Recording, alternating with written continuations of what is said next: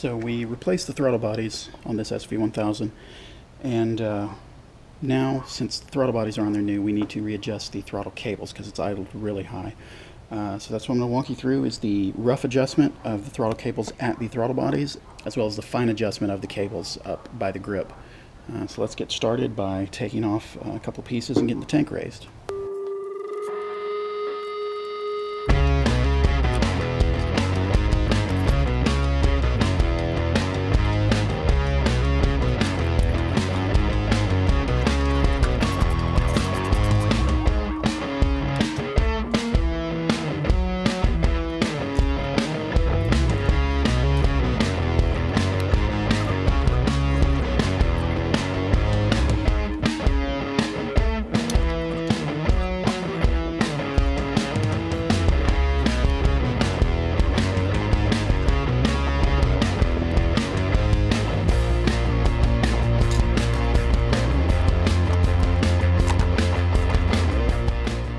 So our throttle cables come in here and here, and the first one we have to adjust is actually on the bottom, but we're going to loosen the top one and then loosen the bottom, and then we're going to adjust them independently and lock them down. So you've got a 12mm lock nut and then a 10mm nut that's actually adjusts the cable itself.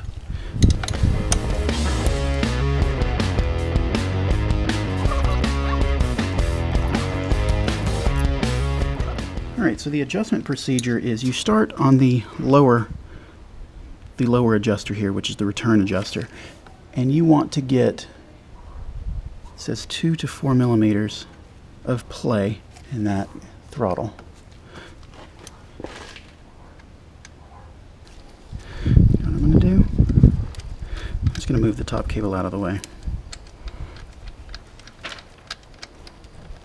just so I can get to it and lock it down.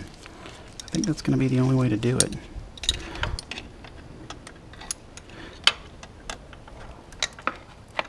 Okay, so I've got this top cable moved out of the way, and I'm going to adjust the lower cable.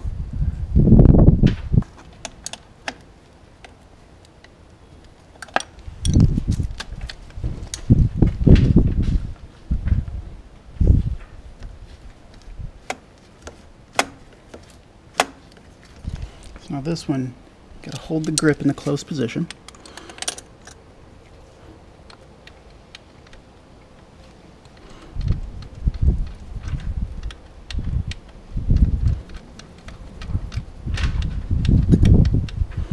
Adjust till you get play of 1 millimeter. Okay, there's some play there. So we're going to tighten this guy down. We've got it adjusted for play.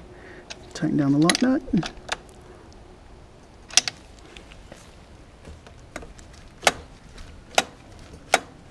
And got a little bit of play. Okay, so that is the adjustment for the throttle cables. Here, make sure everything's locked down, nothing's loose, everything moves freely. Okay, so now we're going to do the fine adjustment to the throttle, which is right here, just on the outside of the grip. So our grip is here, these are our adjusting cables. So we're going to go ahead and move back these rubber pieces so we can get access.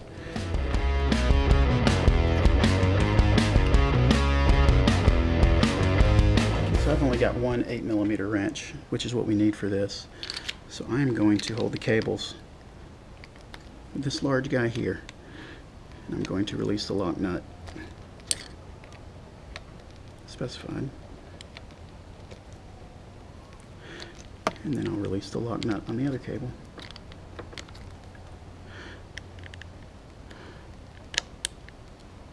Okay, so we are supposed to, on this guy, we adjust this all the way in. That was the suggestion. Okay, we adjust that all the way in. And then we adjust this guy here until we get enough play, 2 to 4 millimeters of play. There we go. Right there, we got our 2 to 4 millimeters of play. I feel pretty good about that. Alright, we tighten this guy up. So again, I'm going to hold this. I'm sorry I don't have another wrench. I know this is hard to see, but I'm going to hold my adjuster in place. I'm going to tighten my lock nut with my wrench.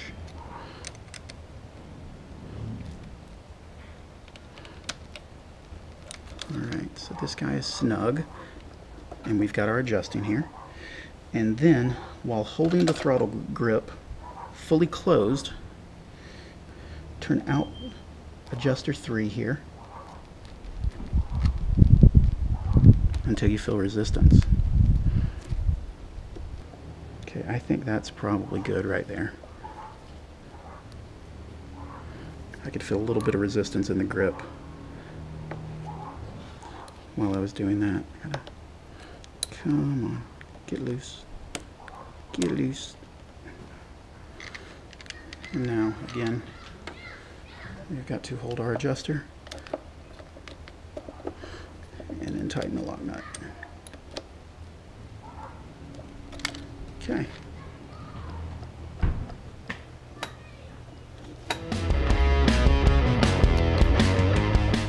I like to roll these boots back, and then once they are slid all the way on, you can then roll them over the top and they seal up really good. And the last step is adjusting the idle speed. You want to get the bike warmed up, and then you adjust this screw here to change the idle speed to set it to around 1200 RPM, which is the factory spec.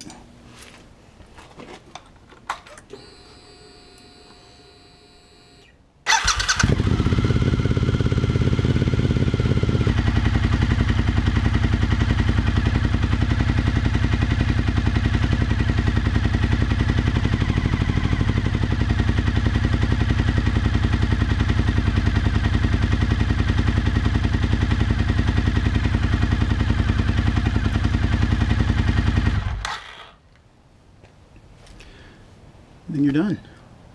Hope you can check out the other maintenance videos I've done. There's a couple of them here and here.